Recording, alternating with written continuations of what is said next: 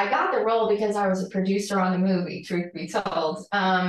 Actually, this film started, believe it or not, with a kind of a group of ladies, and that's surprising because we wanted to explore this idea of, you know, the chip in the brain and all the things that we've kind of seen come to fruition now. We were discussing this probably 6 years ago.